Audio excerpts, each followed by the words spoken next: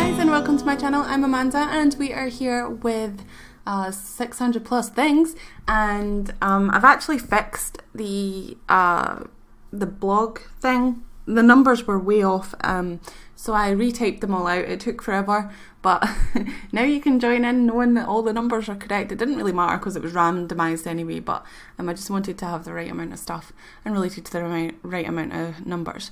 So today we got ice cream sundae / sundae, and I decided to draw an ice cream sundae because I tried this in the past and it was really hard, and I used only limited supplies. That was in a scroller box, so if you want to see that, I will hopefully link that in the description below, but you know what I'm like, just tell me in the comments and I'll put it in there. But anyway, I am thinking about, like, you know, listening to my videos and linking all the stuff that I say I'm going to link in the future. So anyway, this was really fun. It's so fun, in fact, that I went on to draw lots more ice cream related stuff, and I went crazy on Pinterest and pinned a lot of stuff. So if you want to see any of the stuff that I've been drawing recently, then you can go to my Pinterest and click on the board sweets and treats or something, sweet treats. And then I will continue to add more to that because I want to do a lot of candy drawings in the future, or sweetie drawings in the future, if you want to be British.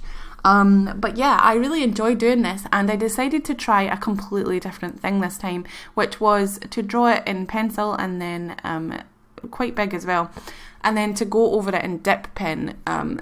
The plants that you see on the other side I did in the last sketchbook chat video last week, not yesterday but last week, so if you want to go and check that out you can as well. But this one, as you can see, I'm using a dip pen and ink. This paper isn't the best for this, but it's actually pretty good, and I had a lot of fun using this dip pen. I bought these dip pens expecting that this would be the way that I ink in the future, but I didn't really like it because it was scratchy and it tore up the paper. But if you have a really light pressure, then you can actually, like, move it whatever way you want, and if you can press it down, then you get a thicker line, obviously. So I really enjoyed it. Now the only thing is that you do get black ink all over your fingers if you're not careful, and I'm definitely not careful with it. So but it's fun and I really enjoyed it, so that's what I'm doing here. Today's updates, I guess. I am planning a lot of exciting things. I'm trying to pre-record a lot of videos recently because I know that at the end of the year my son and my partner are off a lot. My son has like a week in September, or a couple of days in September off, a week in October, and then like a week in November maybe, and then like 2 weeks in, or 3 weeks maybe, 2 or 3 weeks, I think it's 2 weeks in December / January. So that's a thing. And also my partner is apparently planning to take a week off in November and like 4 weeks off at the end of the year. So I need to record a bunch. Obviously I can record when they are here, but I prefer to record during the day when my kids at nursery, so that I can be as loud as I want. So yeah, I'm trying to do a lot of things. So that means that my little child, which is the channel by the way, will not have much variety going forward. Except from the Inktober is going to be obviously on this channel, but after the new year I do want to plan and make the channel exciting again and do different things. I hope that you guys enjoy these 600 plus things. I know I get around 50 views every time, so that's great that you guys are consistent with it. But yeah, I never know what to talk about in these videos because I don't really script them. I just go off on a tangent, and it's usually to promote all my other stuff. But if you ever want to see any of my other stuff that I do on the internet, then you can look in the description below, and all the links will be there, labelled and all, so that you know what you're clicking on, and it'll be great. We can all have a chat and community and stuff, and I look forward to that because I do not follow much people. Well, I follow a lot of artists, but they don't follow me, and they're all busy, so like they don't talk to me.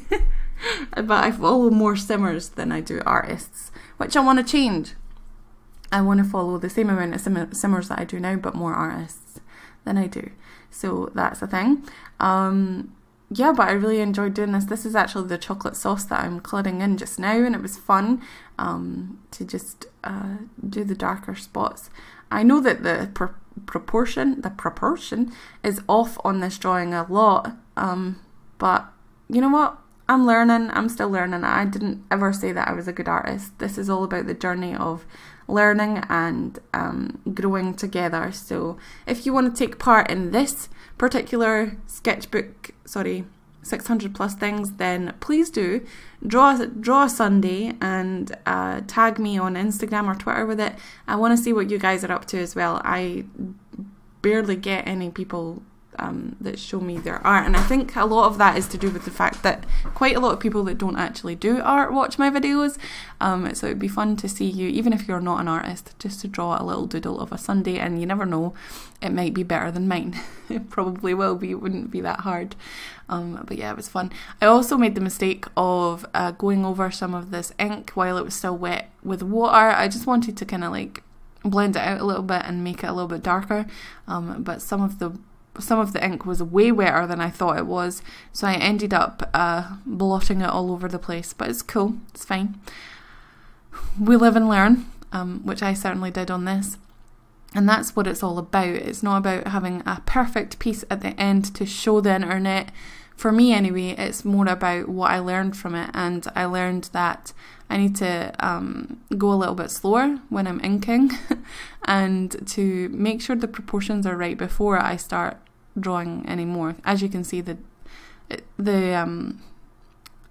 middle part of the glass, or whatever it is kind of off. It's more to, I don't know, it's the wave isn't the same.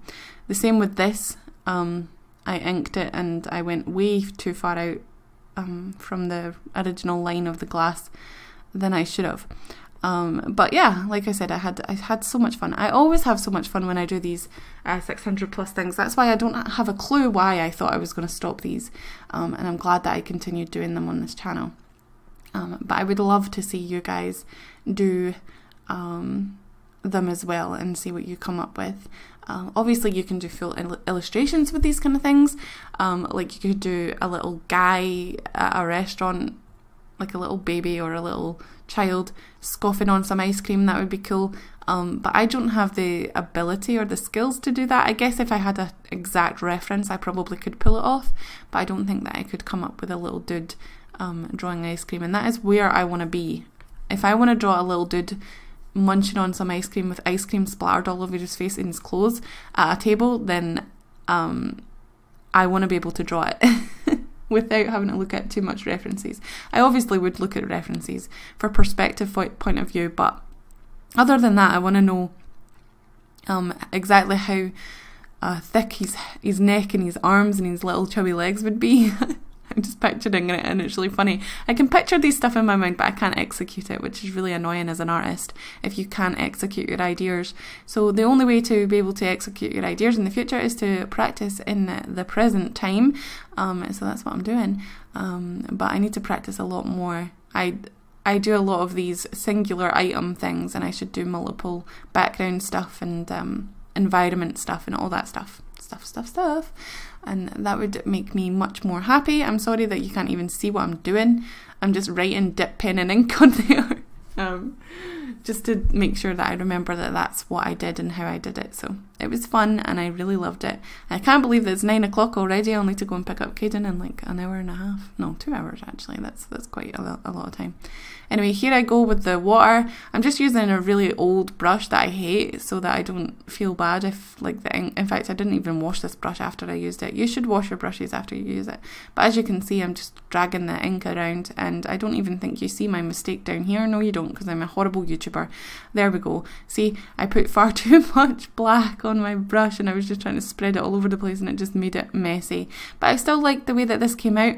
And I am going to draw more ice cream sundaes, especially with colour, in the future, so I hope that you look forward to that and see that as well.